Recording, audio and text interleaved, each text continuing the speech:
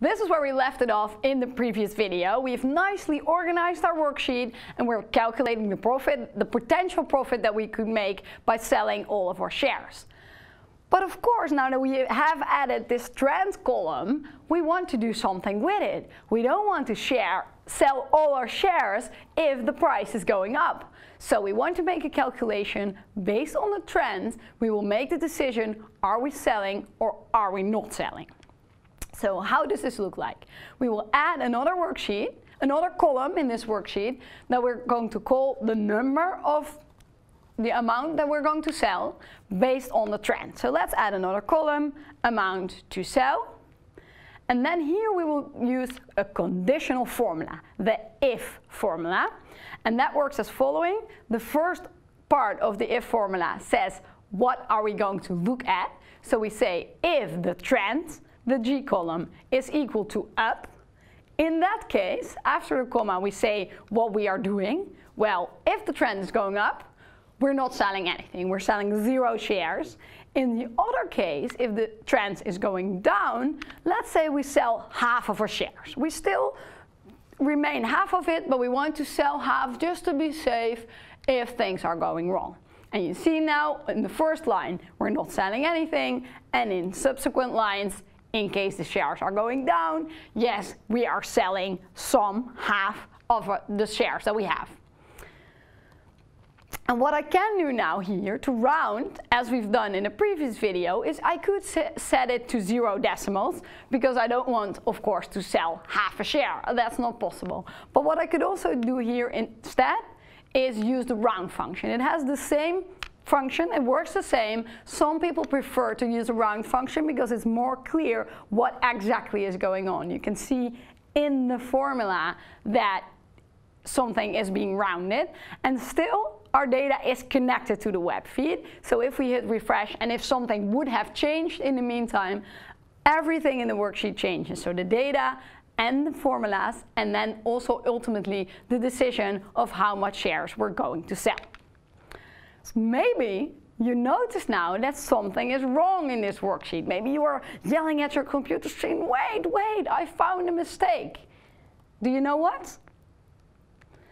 This profit column is now based on the number of shares that I have, all of them.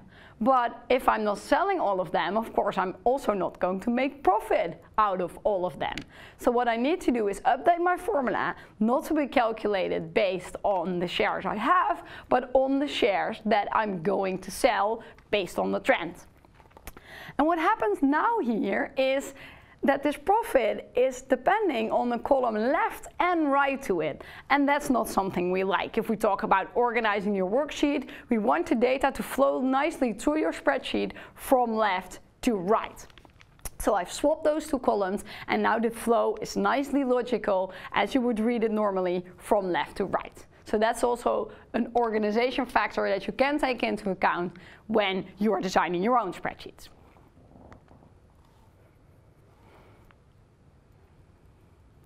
So there's one more thing that we want to do. What we want to do is calculate the health of the portfolio that we have. So I want to know, do I have a lot of up shares and a lot of down shares? Because if a big part of my portfolio is going down, maybe I want to make some other decisions. I want to buy additional shares that are going up.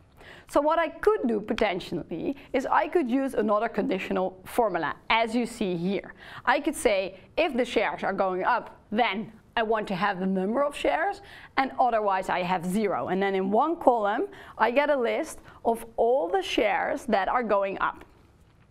And I could do the exact same thing for down, same function. If the shares are going down, if the trend is equal to down, then I pick the number of shares, and otherwise I pick 0. And then I have two columns in which one is all the up shares and the other is all the down shares. And then, of course, I guess you understand this, at the end of the worksheet I can add a sum function, and then I get an overview of the health of my portfolio, what part of it is going up and what part of it is going down. Let's see how that looks like. I'm going to sum this entire column. There we go. So 1,800 shares going up, And if I drag it, about 700 shares going down. So my portfolio looks pretty okay because a lot more shares are going up than that are going down. However, this calculation is long. You need 2 additional columns and 2 additional sum formulas just to get an idea of how things are going. This can be done in an easier way, and let me show you how. So let's zoom out a little bit. Then you see all the extra information, all the extra space that we need, 2 extra columns just to calculate these 3 values that are up and down. So let's not do it. Let's clear this room. We're going to do it away with it. We don't need it anymore. Right click, clear contents.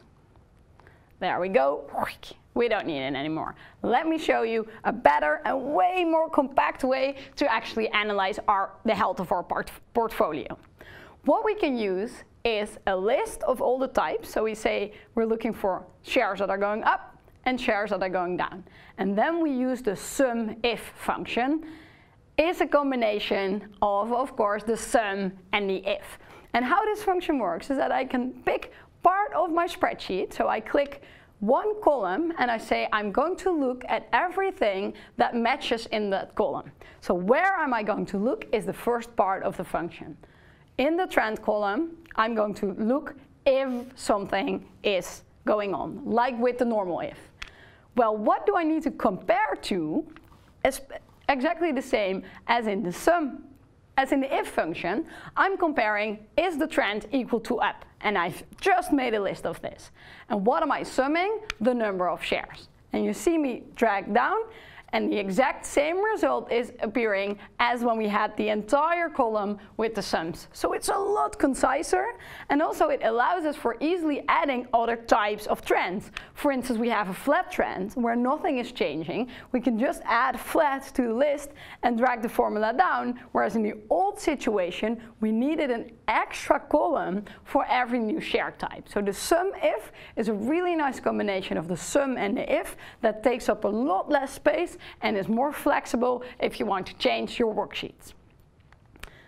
So this week we've looked at an example of a spreadsheet where we're calculating the value of stocks. We've looked at functions to manipulate strings, text values. We looked at conditional formulas, the if and the sum if, and pieced everything together with data taken from the web. So that's everything we want to talk about this week. Just one more thing, let me ask you once more to post your Excel fees on the forum so we have an idea of who we're working with. See you next week.